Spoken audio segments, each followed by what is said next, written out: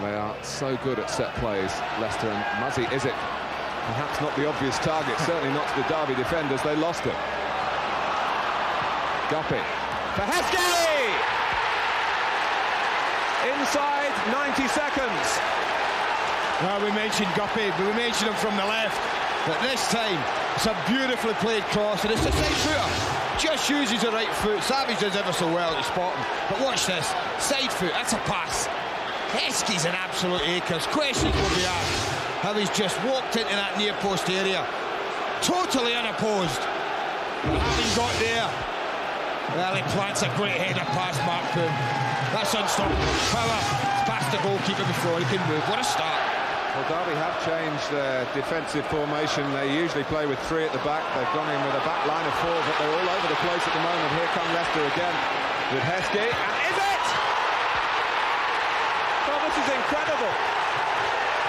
We haven't had 2 minutes and 15 seconds, and it's 2-0 to Leicester City. Wow, this is quite incredible. Quite incredible. Great ball in, and Heskey's pace is always going to cause problems. This goal's all about the cross. You put in a cross like that, I'm sorry, you just can't defend it. The quality's there. He's given Rowett absolutely no chance, but he's saying to Muzzy, is it? Go on, son, do you want yourself a goal early? And is it? He doesn't disappoint. That's another great header.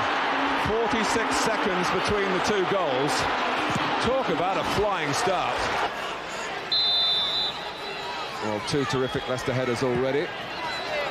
Heskey! It's a third!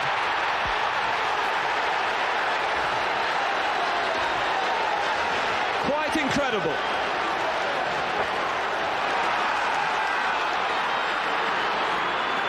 Back with Guppy.